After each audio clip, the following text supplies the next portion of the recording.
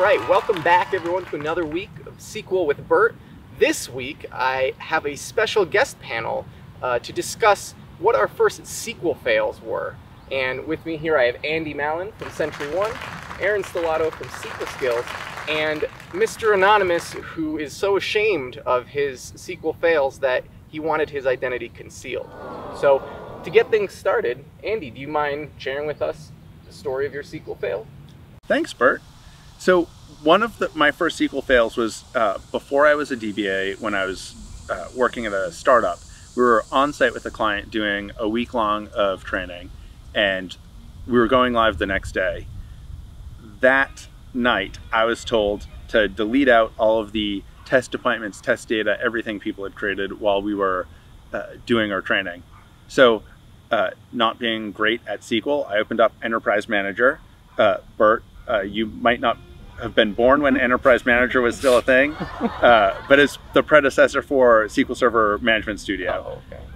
And I used the GUI to drag a couple tables together to join the person table to the appointments table, and highlighted all the rows and hit the delete key. And then I went back to the scheduling software to make sure that I deleted everything properly. And that person was completely missing. And I realized that by joining the tables together in Enterprise Manager, I had deleted the rows from both tables. So the provider was missing in the person table, and all of the appointments were missing. So I'd done both good and bad.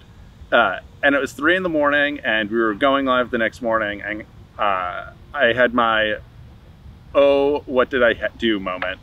And that was when I was like, oh, I can find the row and reinsert the person. But I got a new ID, and then I had to go search the internet because there was no one awake to help me.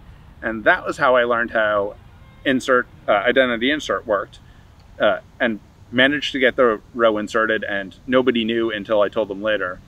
But that is definitely the last time that I ever use the GUI in order to delete a row. Wow, well, okay. Thank you very much, Andy. Erin, do you want to share your story? Sure. So we had a customer that had SQL Server 2012, and they were running database mirroring. So this is quite a while ago. And the secondary server was not as good as the first server, and primary went down, like completely failed. It was out, and we had to go to the secondary, but the secondary, because it was a subpar server, was way behind. So far behind that we decided to actually restore from backup, which not ideal because they were going to have a complete downtime, but they were already down anyway. So we kicked off the backup, or excuse me, we kicked off the restore, and as the restore is going, I'm scripting out the log restores, and I'm making sure to script it out right with no recovery, because I got to apply lots and lots of transaction logs. And it's like 9 o'clock at night, and I know that it's going to take a few more hours. So I go to bed, and I set my alarm to wake up. Well, a team member is helping me with this, right? Which is great. But the team member, who I love and adore, wakes up and sees that the full restore has finished, and it's going to kick off the log restores. And I wake up because my alarm goes off, and I text, and I'm like, hey, I'm going to start the log restores. And my teammate responds and says, I just brought the database online. And I'm like, what? You're kidding, right?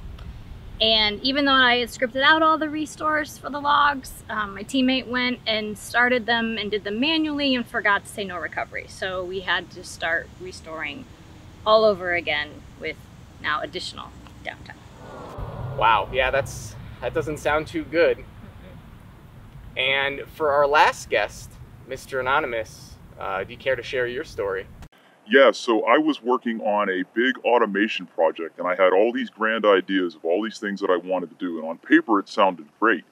There was just 2 little problems. 1, I didn't test enough, and then 2, when I went to put this all into production, it went completely sideways on me, ended up wrecking an entire database, and oh, by the way, come to find out, I didn't really have good backups. So yeah, not only did my grand plans go awry, I pretty much trashed my career because of it. And if I could do it all over again, I would probably test a little bit more and also build in some better air handling. Wow, Mr. Anonymous. I mean, that definitely is a good case for making sure your backups are ready to go when you need them. Well, thank you everyone for tuning in. Thank you to my guests today. I appreciate you all coming, and we'll see everyone next time. Yeah. Thanks. Really good job. Yeah, thanks, Drew. Yeah. All right. That's a wrap. Thanks, guys. Yeah, we're good, yeah. Yeah. Cool. Right. Thanks for coming, Drew. Oh, Yeah. so good to get that off my chest. If you care to share your story. Sure. That's what I had to do, right? Like, No, Yeah, that's no, perfect. 'cause- That's exactly. I mean, that's exactly. And I'll never delete from the mother ducking GUI again. Wow. Can you tell us about one of your first SQL fails? Sure, Bert.